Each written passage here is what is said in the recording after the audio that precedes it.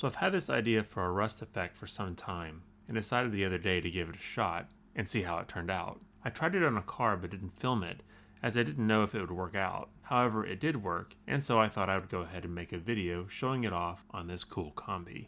I've also had a ton of people ask me about taking the cars apart, and wanted to do a quick video on how to take the cars apart. I use the snap method anytime I can get away with it. In this method, you find a drill that is about 10% smaller than the rivets on the bottom of the car that you're drilling out. You begin drilling out the rivet very slowly. You move back and forth between the two rivets. Once you've noticed that you're drilling out some of the plastic on the base, you stop and test the rivet by pulling back on the base. If the base doesn't pop off, you drill that rivet a little bit more. You keep repeating the process until the base pops off that rivet. If done correctly, the base can be popped back on and will hold the car together without the use of screws.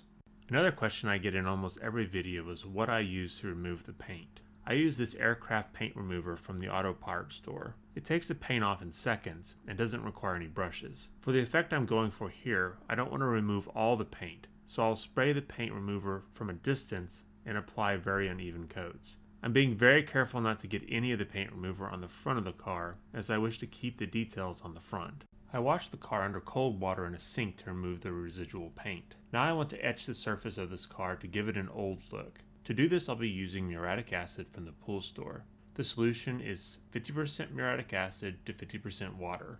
Add the acid to the water, not the water to the acid. Then I drop the car in. After a few seconds, bubbles will start to form, and then the reaction really takes off.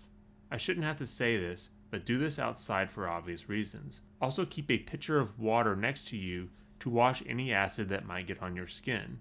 And whatever you do, wear safety goggles to protect your eyes. If you want to keep things really safe, you can use vinegar, but you'll need to leave it in for about a week to get the same results muriatic acid will get in 3 minutes.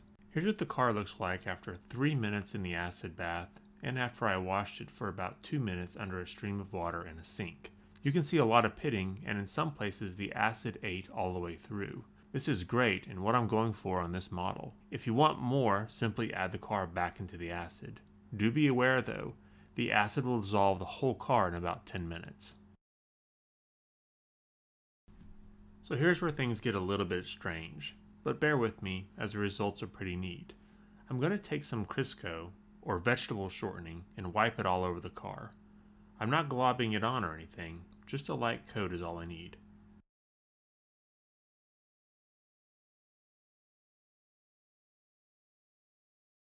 This next part has the potential of being dangerous if you're an accident-prone individual.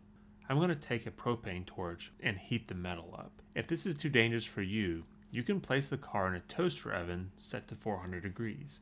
Since I can't be sure what might off-gas from the paint, I only recommend doing this in a cheap toaster oven you don't plan to cook in anymore. Toaster ovens can be had for cheap at garage sales and flea markets, and are useful for all kinds of things besides cooking. If you do use a torch, you'll need to move it all over the body of the vehicle. If you stop for any length of time, there's a good chance you'll melt the metal of the car. Zamac is an alloy designed to melt at rather low temperatures, at least for metals, and this torch has no trouble reaching that temperature. What I'm trying to do is polymerize the vegetable shortening without melting the car. While nobody wants to hear all the chemistry going on here, suffice it to say we're burning the oil on the car. Depending on how burned the oil gets, gives you a different color. This color happens to be about the same color as rust. As you go further, it begins to blacken and take on a deeper color that also looks like rust. Since the car's surface heats up unevenly, you get different effects across its surface. I heat the car for a few minutes, then stop and add more shortening. Then reheat, then repeat. The car body starts to darken at first on the edges and then the main body. I keep moving the torch around the areas I want to darken more. You can stop at any point you feel you have the look you want. I keep going on this model to get an extreme effect. Once I'm done, I'll allow the car to cool. You might be wondering if the car is sticky or greasy. It's not. In fact, it's super smooth.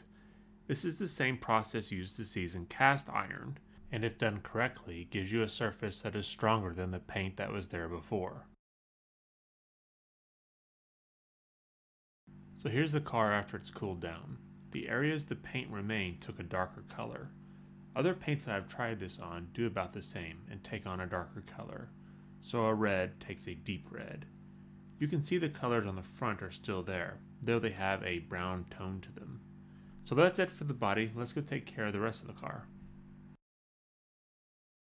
For the engine on the interior plastic, I'll do my standard airbrush with black and then wipe away. This gives a very easy dirty engine. I'll seal it with flat clear coat. The base I airbrushed black all over and covered the blue chrome on the wheels. Then I clear coat with flat. For the windshield, I airbrush with an off-white and then let it dry. I then take a stiff bristled brush and wipe away paint where the window would be. This will give a dirty window effect when the car is put back together.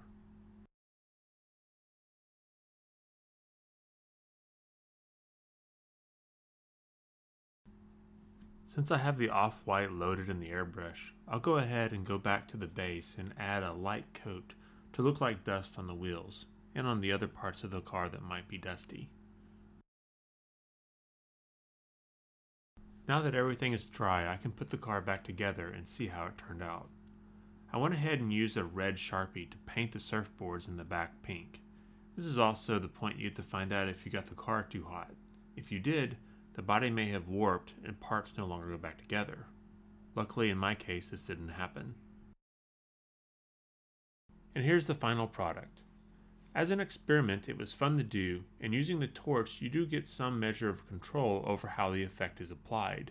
You'll probably see me using this again in a future Mad Max car.